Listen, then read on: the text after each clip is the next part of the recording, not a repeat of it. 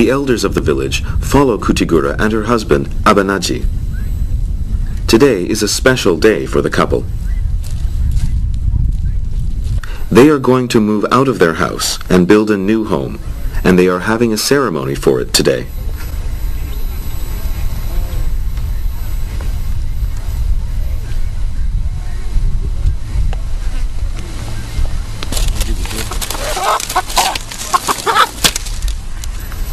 The husband, Abanaji, takes out 2 chickens and gives them to the chief of Tera, who is in charge of the village.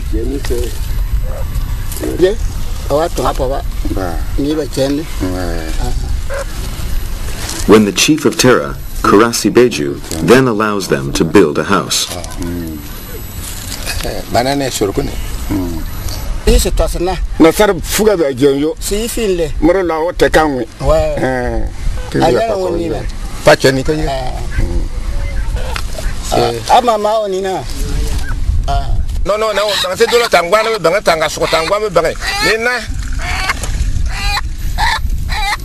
Next, they scatter the blood of the chicken on the ground and pray to the gods of heaven and earth for health and prosperity.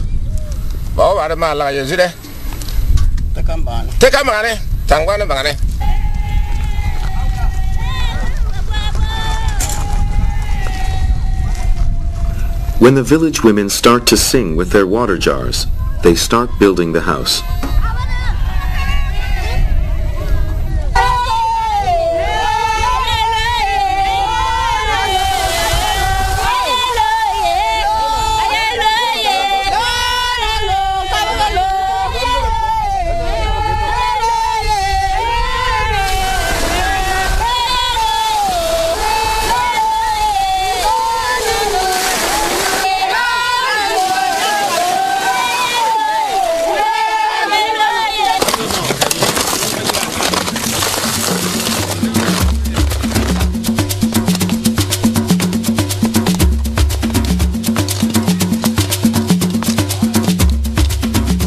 Everyone pours water onto the sand.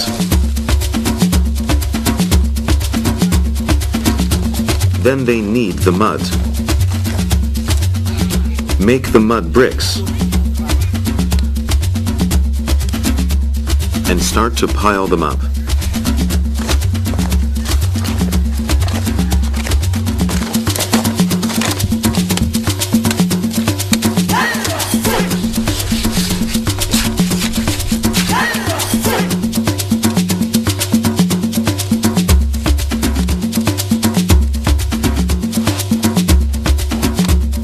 The entire process requires mud, water, and the labor of everyone in the village.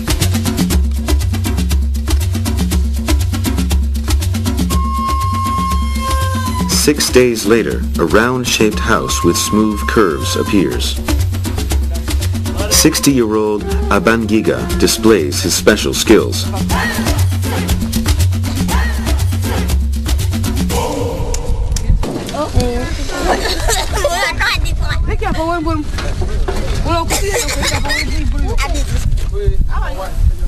He begins to knead mud and straw to make a karnari, which is used for storing peanuts and corn. The elderly of this village also work to build the houses.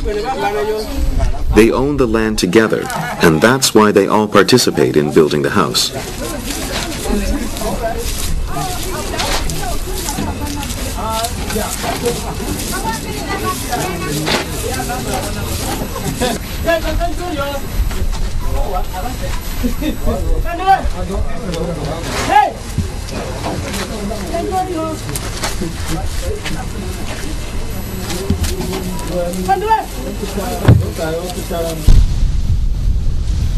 The sun comes up early in the morning.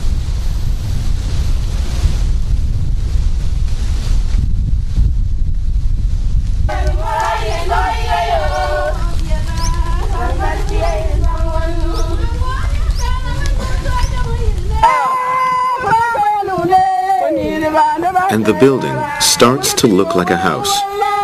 Now the women get busy.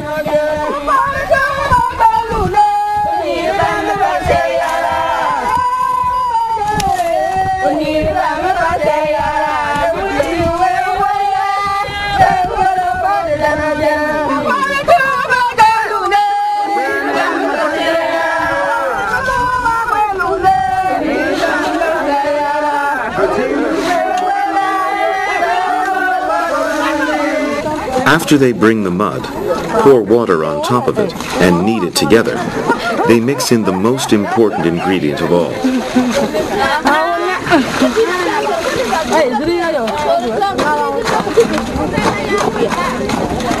This ingredient is cow dung.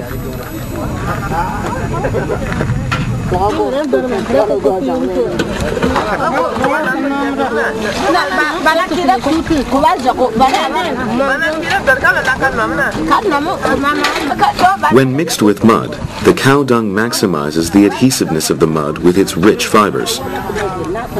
Cow dung is not just excrement, but nature's cement. When they put the cow dung mixed with water into the mud dough and knead it again, they get the secondary mixture. People in this region call this mixture of mud and cow excrement banko.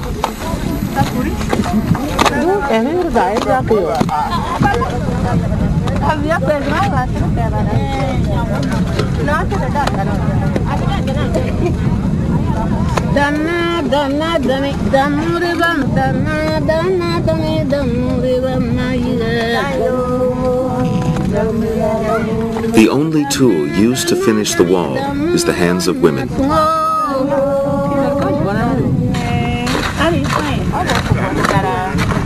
The rough wall turns smooth and sleek while these women rub it.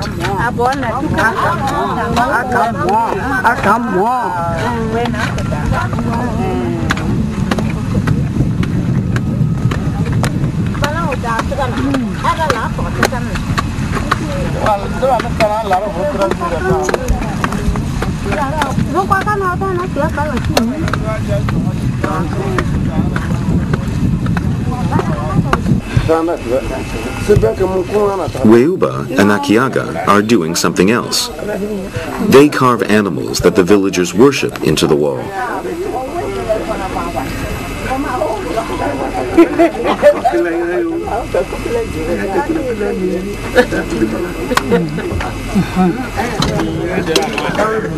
The crocodile is the god of water, and people worship it for rain so that they can have a good harvest.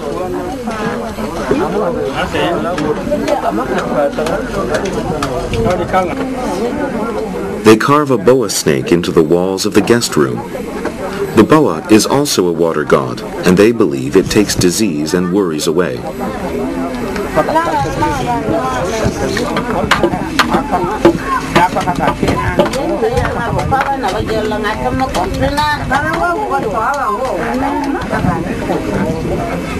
After they finish the house, the women work on the chicken coop.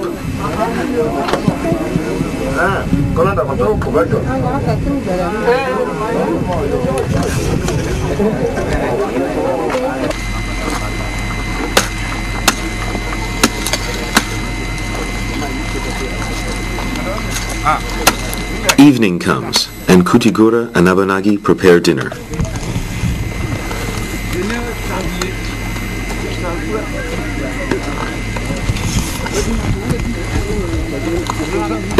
The couple builds a hut like this and lives here until the house is completed for them. It's a type of ritual to the earth god, telling the god that they are going to live there, and also an old custom of the Gurunsi tribe. It has been 20 days since the Kutigura couple began to build the house.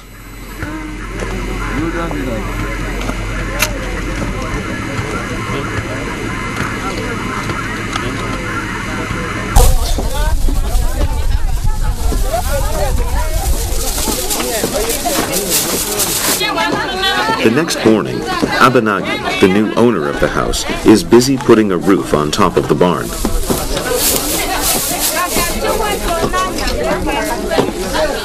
"80-year-old Abase weaves weeds and creates a nice entrance gate.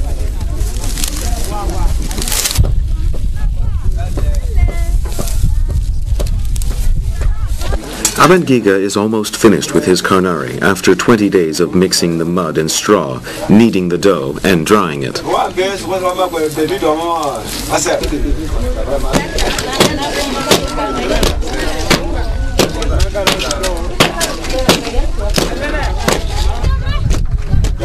And now, one of the most important processes begins.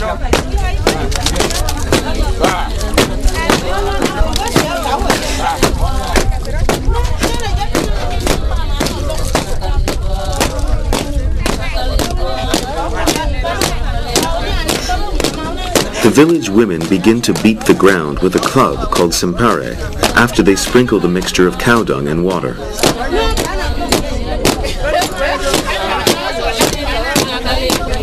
This will harden the ground. It is the only way they can prevent rain from seeping in and keep out the worms from underneath.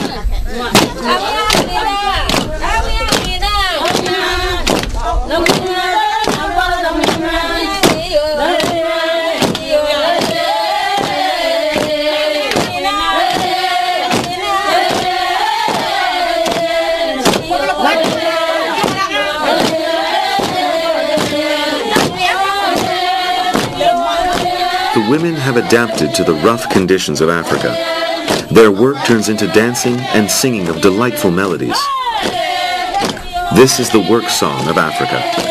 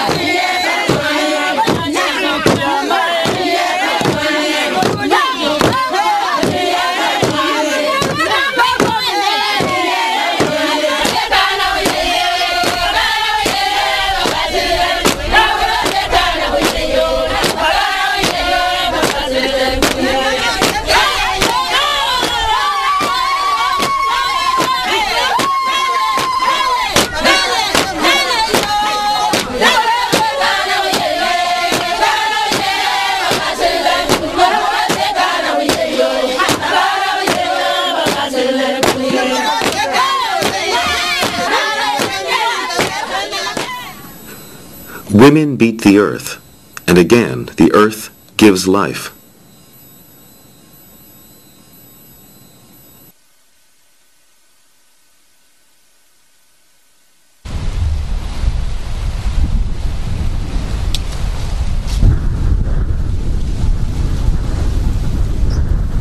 Dawa dawa is a perennial tree easily found in West Africa.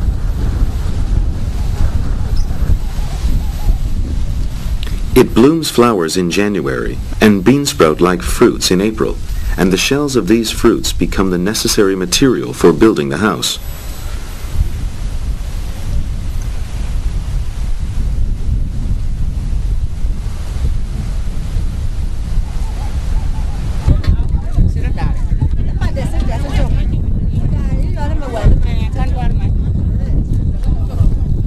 When boiled, a thick brownish liquid comes out of the dawa dawa fruit shell.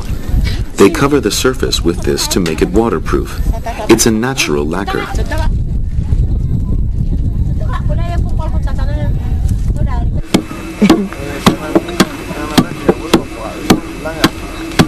On one side, women begin to pound with excellent skill. They call this black soil kandua jun, and it becomes a natural pigment when mixed with water. The smooth and whitish stone called panduyad pun is a natural wax.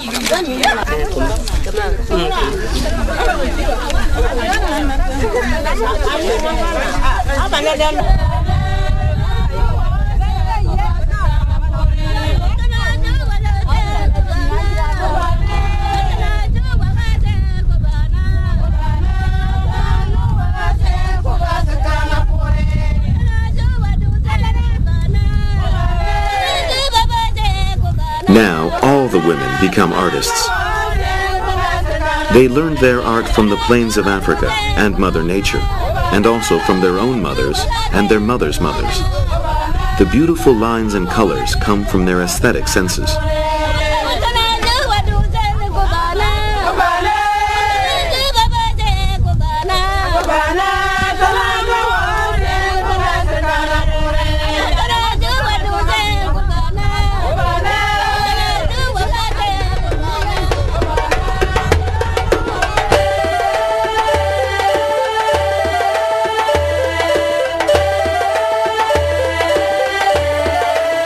a house requires the entire strength of the community.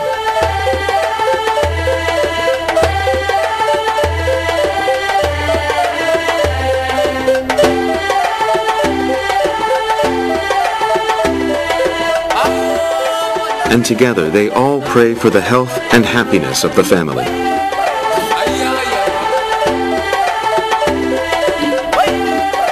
They create beauty from earth, water, trees, and sunlight.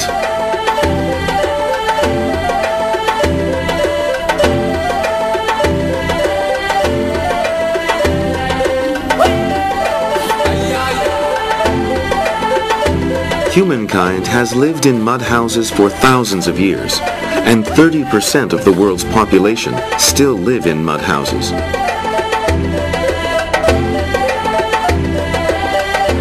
Building houses with mud is recovering the precious assets and traditions of humankind.